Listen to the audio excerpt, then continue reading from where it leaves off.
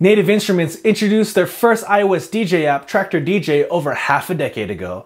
And after what feels like an eternity, they finally updated the app to a completely new version that they're calling Traktor DJ 2. And this new version isn't just for iOS. Native Instruments has decided to make Traktor DJ cross-platform and have developed a macOS version and a Windows version as well. And these new versions of Traktor DJ continue the legacy of Traktor DJ being a low-budget but fully featured DJ software with beginners in mind, and they've even added more new features. Now before we dig any deeper into the new version of Traktor DJ, be sure you subscribe to this channel for more tips and tricks videos and gear and software reviews just like this one. Now let's get into the review of Traktor DJ 2. Although some might scoff at Traktor DJ as it has its beginnings as just an iOS app, be assured that this is a fully featured piece of DJ software that rides the lines of being accessible to beginners while maintaining the kind of features that even seasoned DJs look for. So now let's take a deeper look at Traktor DJ 2 and all of its features. So now let's start with the iOS version of Traktor DJ 2. So we'll go ahead and open the app.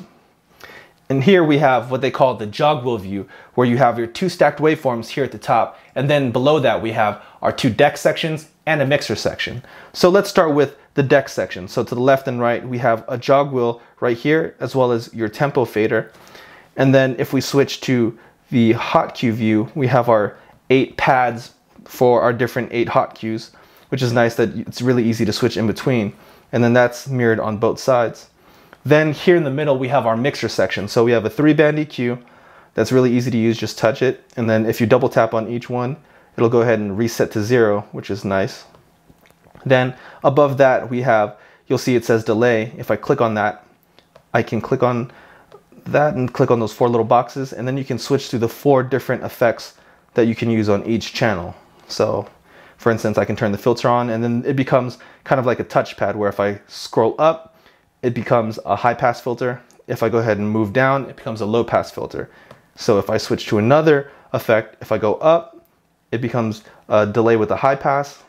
And then if I scroll down, it's a delay with a low pass.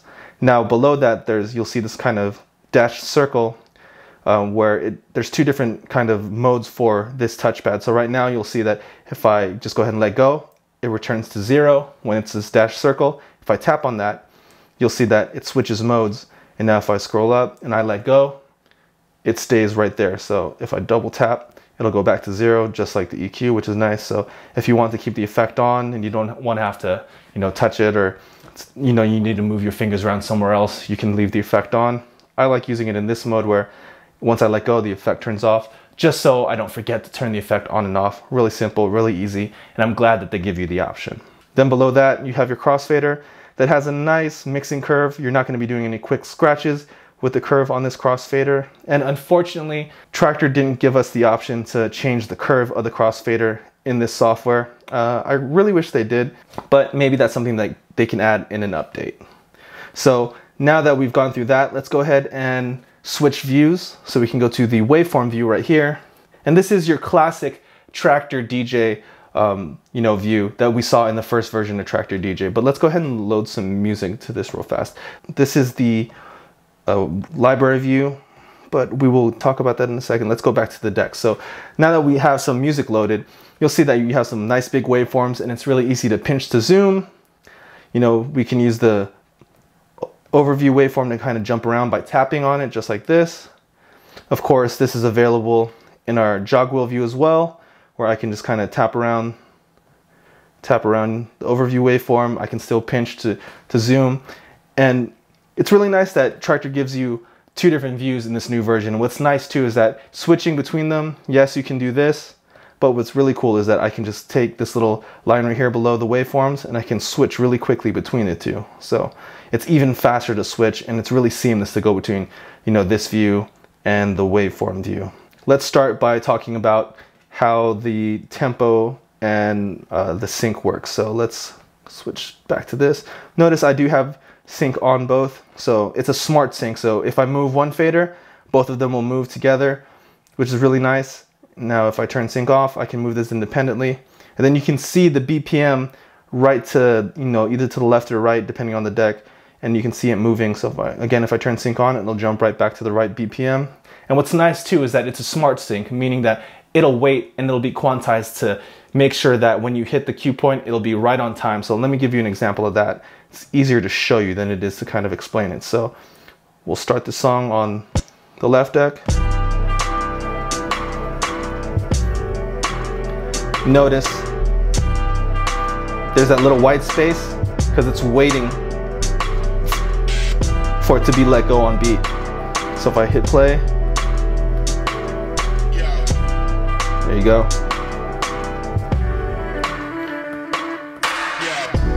And I can mix between the two.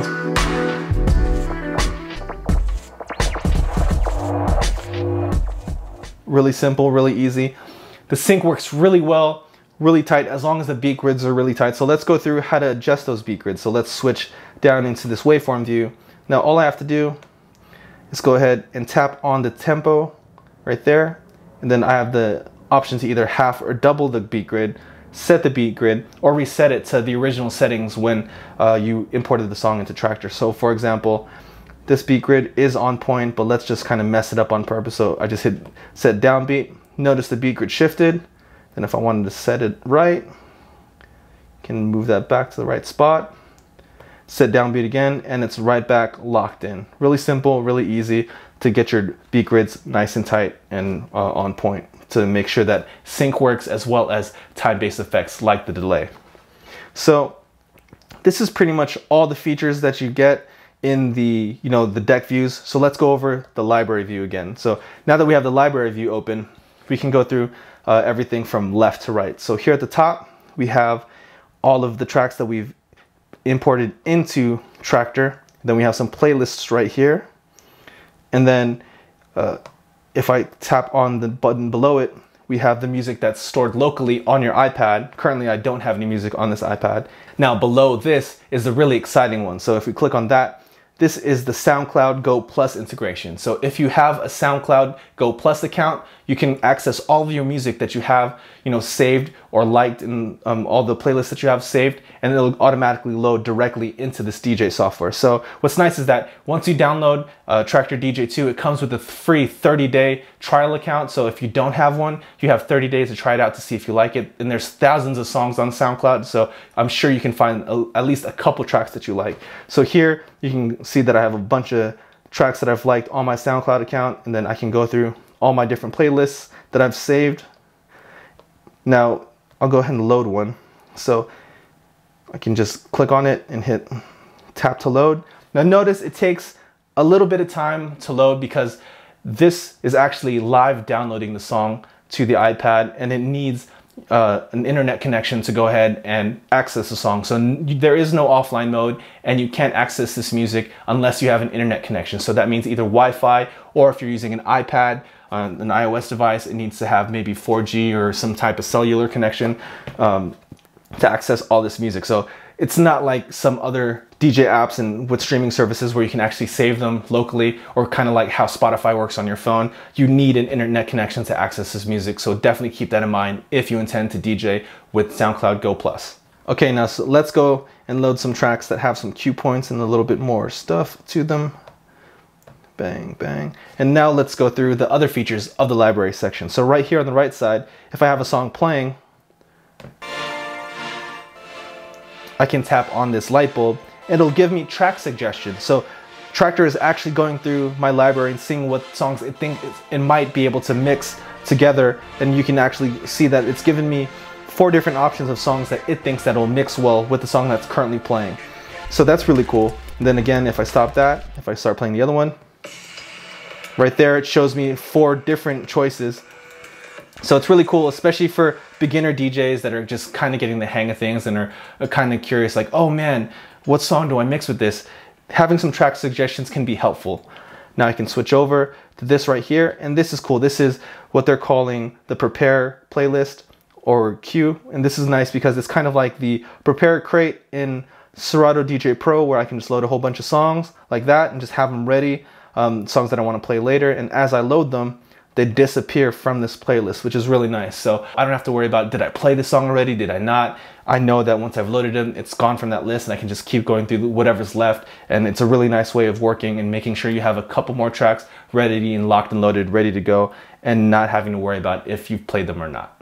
All right, so now let's jump back into the actual deck view and just kind of go through kind of mixing a couple songs. So again, we'll just use these as an example. Have that turned up, have the song playing. Really simple and easy to use. Hit play. It's quantized. Smooth that up. Bring the lows out.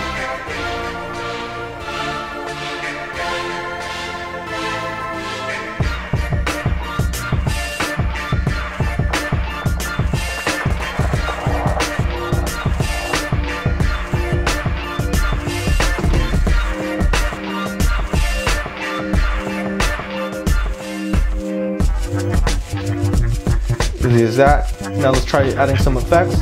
So here's some delay.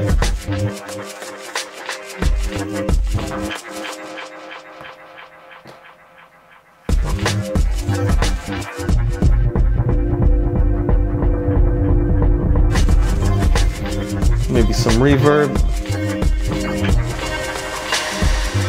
So that's nice. I can hit a reverb.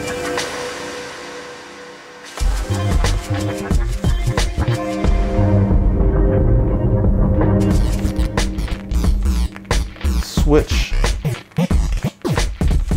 filter, same thing. Oh, the one that didn't go through yet, the gator, classic Traktor effect.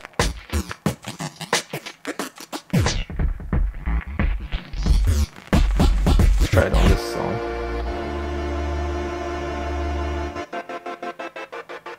There, you can hear it a little bit better there.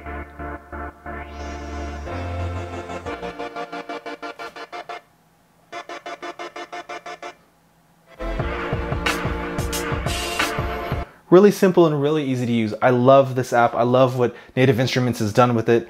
The changes that they've made, really nice, and really makes it feel like more of a fully featured DJ app, especially on the iPad. Now that we've gone through the iPad version, let's switch over to the desktop version to see what's different. Now, a lot of this is going to be the same, but there are some slight differences, especially because you get all that extra screen real estate on your desktop or laptop. And here we have the desktop version of Traktor DJ 2. And this one looks a lot more like Traktor Pro 3, and that's mainly because you have a little bit more screen real estate and you can add the library section and the deck section at the exact same time. So we have this view right here. So this is the stack waveform view. Very similar to the iPad version. You just kind of click and drag the songs and then you have them here at the top in the stacked waveform view. Then you have your, classic Traktor deck section with mixer section in the middle, and then you have your library section here below, and you'll see you still have the same functionality of the prepare, suggestions, and then you have the tracks that you've loaded to Traktor, and then you have your SoundCloud integration, and notice it's the same as what I had on the iPad because it's connected to the same account. So here's the big difference, is that you now have 3 views instead of just the 2. You don't just get the jog wheel or the waveform view. Now you have the addition of the classic Traktor view. So this right here, now this really reminds me of Traktor Pro 3, or even all the versions of Traktor Pro, all the way to Traktor Pro 1, where you have these 2 very distinct deck sections that have the waveform in the middle, and you don't get the stacked waveforms, and then the mixer section right in the middle. Now, one other smaller difference here is that the way that the effects are handled. So on the previous version, it was kind of like a touch strip. Here, it's just like a knob like you would find on a controller. So I can switch it just by going through this list right here. And this is much like the mixer effects that you find in Traktor Pro 3. So I'm glad that they kept the kind of same design mentality between these 2 pieces of software, and I really like how this is integrated. And I can see why they decided to go with the kind of touch strip on the iOS version, because that makes a lot of more sense, and it just was a little bit more flexible when using a touchscreen. But on the desktop version, especially if you're going to have a controller connected to this makes more sense having it just like you would find on Traktor Pro 3. The last view that I didn't show is the waveform view, and this one is just like what you would find on the iOS version. So really easy to see, the 2 big stacked waveforms. Now, I could see myself using this if I have a controller connected, but if I'm actually just mixing, just using my computer, I really can't see myself using that. This one really usable, this one as well.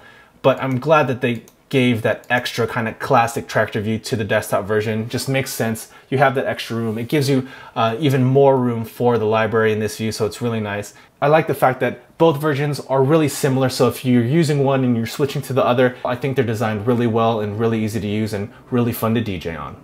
Overall, Traktor DJ 2 is a great package, especially considering that it's free. It's the perfect way for anybody that's interested in DJing to get started. It has all the features that a beginner DJ would need in a digital DJ software and makes a great second or backup option for all the seasoned DJs out there. And with what's provided at this price point, there's no reason that a DJ shouldn't at least give Traktor DJ 2 a try. So we hope that you liked this review, and if you did, be sure to like and comment on this video. And if you haven't already, be sure to subscribe to this channel for more tips and tricks and review videos just like this one. Now, get good, get out there, and make the moments.